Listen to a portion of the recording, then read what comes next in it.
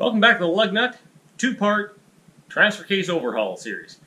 This episode we're going to pull the bearings, we're going to pull the seals, we're going to clean everything up, inspect it, put new bearings in, new seals in, and put all the new goodies back together and get that sucker buttoned up so we can put it back in that old square body.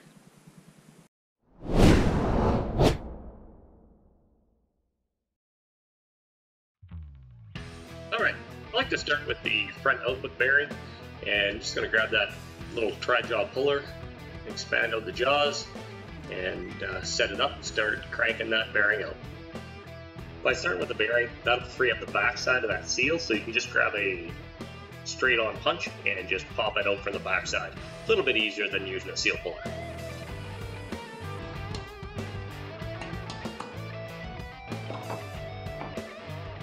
So it's important when you're pounding on the backside, make darn sure you're not pounding off too far and you're hitting actually the seal, otherwise you'll gouge the housing.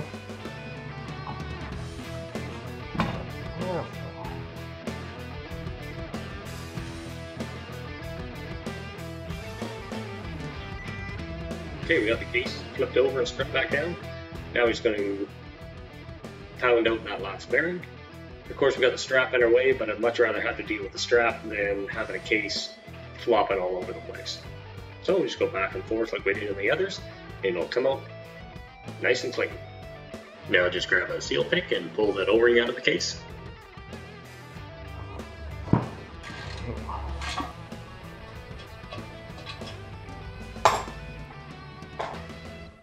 Okay, so that housing is completely stripped. Nice thing about a good pry bar, you get through steel so you can actually hammer on the back side of it without breaking them.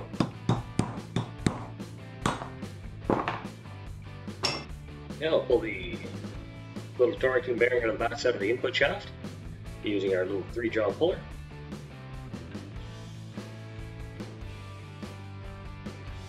Alright, we're up to the last bearing. In the back case half, that's a support bearing for the front output shaft. Set it up and pull the last one out. Then we'll get on to cleaning.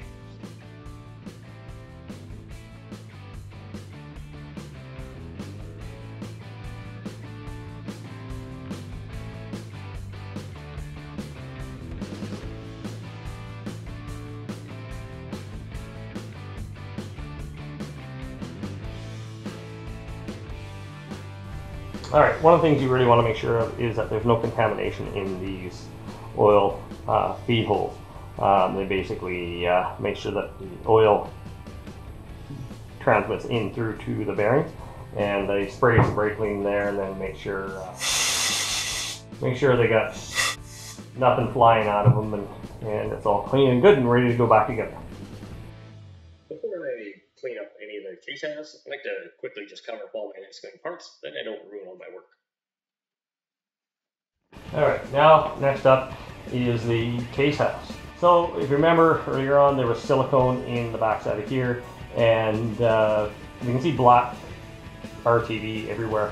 One of the things that the RTV that's used for two machine-made surfaces is actually not supposed to be black RTV. Ultra-grade is Permatex. They designed it's meant for this purpose. As well as others, but it does work really well for this. And you just want to make sure when you're applying it that you're not putting great big huge bead on. It's just a nice thin film.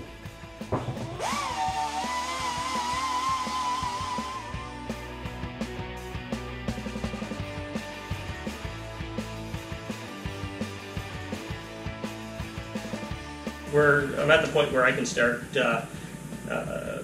pounding some seals in and pounding some bearings in, and realistically all you really need is just a very simple little bearing and seal installation tool. As long as you line everything up all nice and straight, you can just tap away and just pound those bearings home and in nice and straight. We'll just start with the front output shaft bearing, and that's going to be this one right here. So grab a chunk of wood for some backing to level it up a bit. So this has this little indent here, or little bump here, You don't want to be pounding on that because every time you hit, it's going to want to rock. So you space it up. It's also got a high spot there. So take and do it accordingly. So when you do, there we go. So it's nice and flat. And then find some dunnage or something to put underneath the back end. There we go. That's nice and straight. Good grasp on it, good down and forth. And there she is. She's home. Perfect. So, a lot of guys will take and lube them up now. I prefer to leave them dry, just in case I have to go somewhere or take it, flip it down, input shaft. Okay, nice and straight again. Set.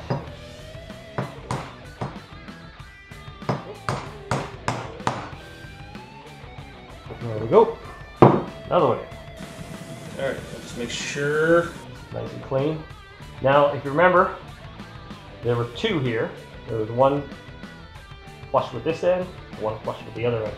And you can actually see on the inside, you can actually see a line where it stopped right there, and there's the line where the other one stopped.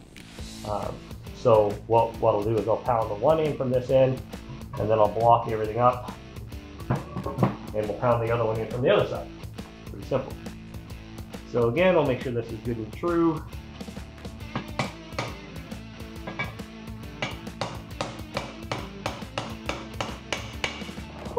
And there she is, home. That one. And that same size driver will work.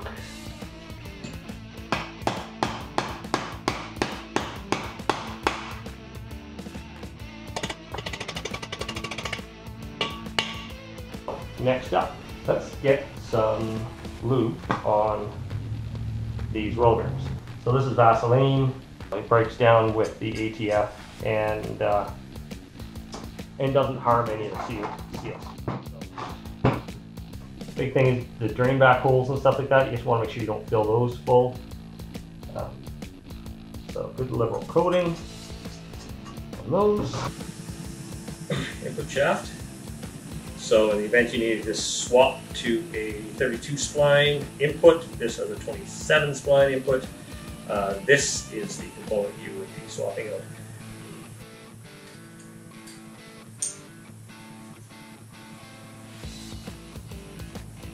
Lovely.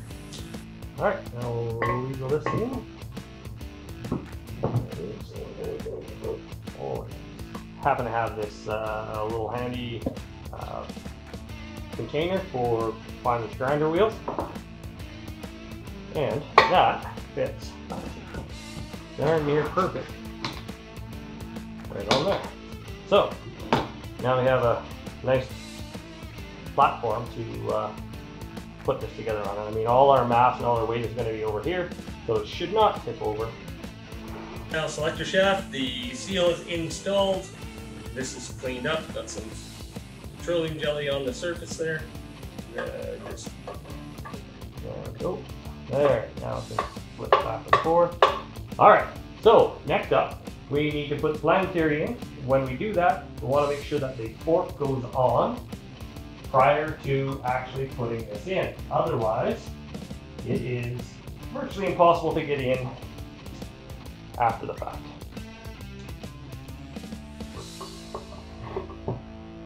Okay, so just gotta guide it in, find the spot, and there it goes. So now we will, of course, as you can see, that the actual shaft is not in. So put that up a bit. You just gotta clock it so that that pin goes into the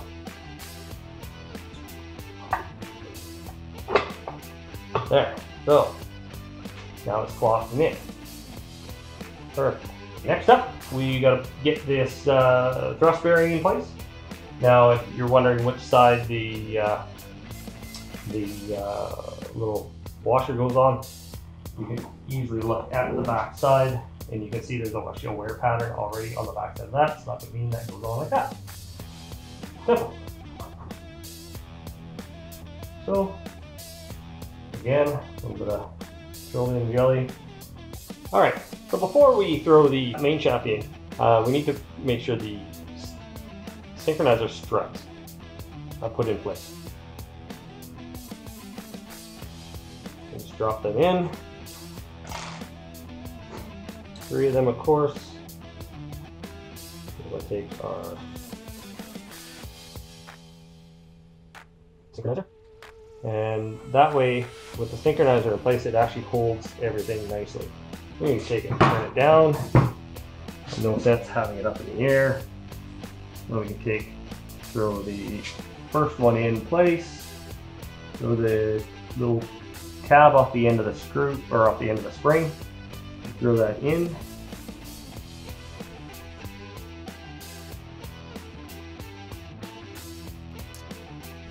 All right. Easy peasy. So that's in place now, all like it should be. So now we'll do the next step.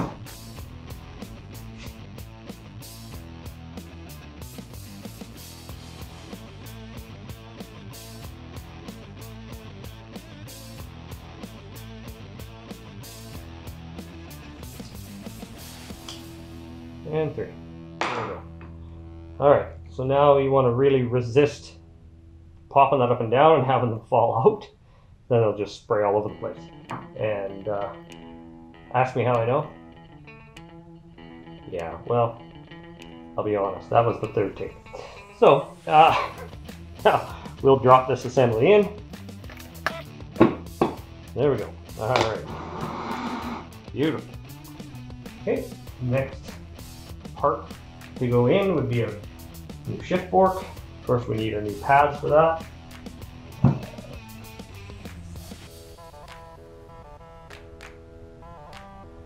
There's long and short ones, so that is a long one, that's for the other fork. Now, that new fork I bought had pads on it, so I didn't end up using the one on the kit. So, toss those in.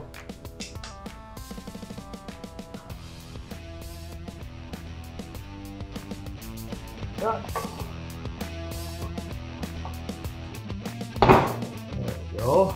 There.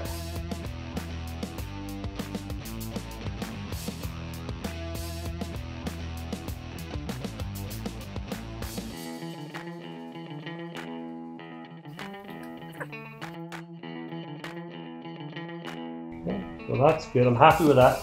This has the spot for the spring to sit on, and it's actually intact. So I'm going to now run that shaft in.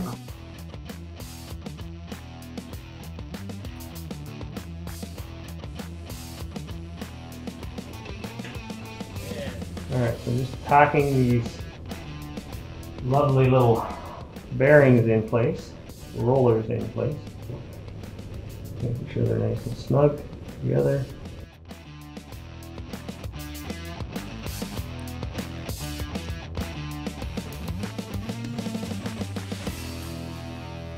There we go. There you have it. 2 of them. 2 rows of roller bearings.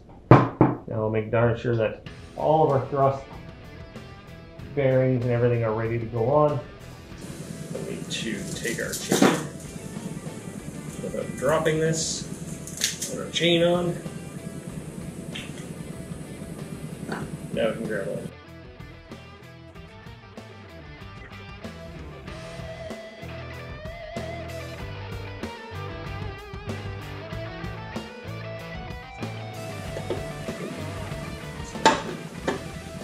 There we go. All right, so a couple of little bit of roller bearings came up. No big deal. Push them back down. All right, so now if you notice here, I've got a support underneath here. Had some fun catching some work before it fell to the ground. We will proceed.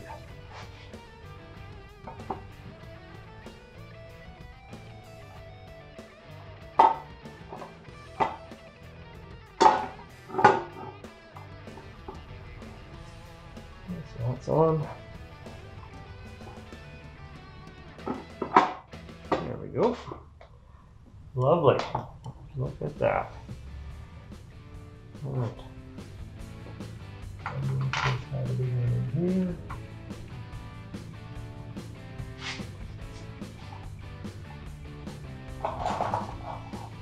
And then the other one. So there's a collar that's locating dowel there that goes there on either end. They both have a washer. So last thing you want to do is just run it down and too tight and have it snap. There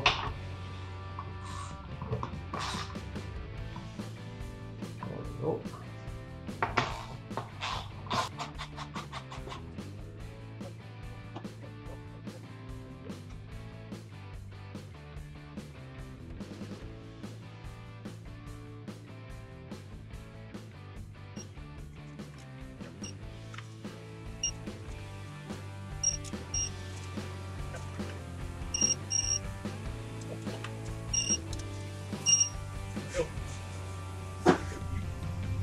Take your little detent sensor and spring, drop that puppy in there, and yes, run that in. Beauty. Okay, running down to the wire here. Next up, we've got oil pump. Of course, the seal goes in on that surface right there. Slides in pretty simple. Of course, the little shoulder goes in and actually goes onto that portion there.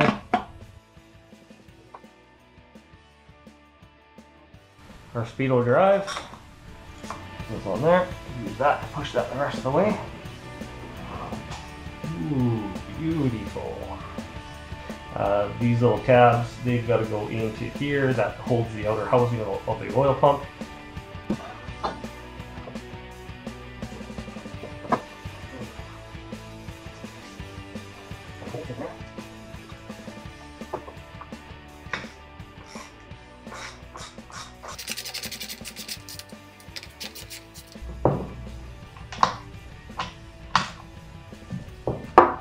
This is all just snug.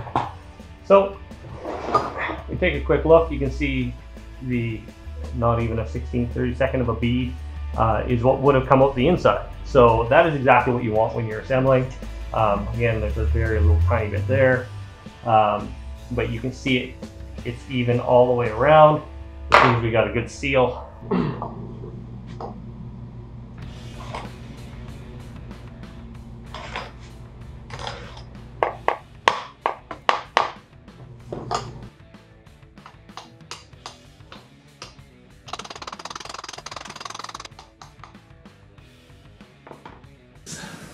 Still got the seal in it. Now let's put that in.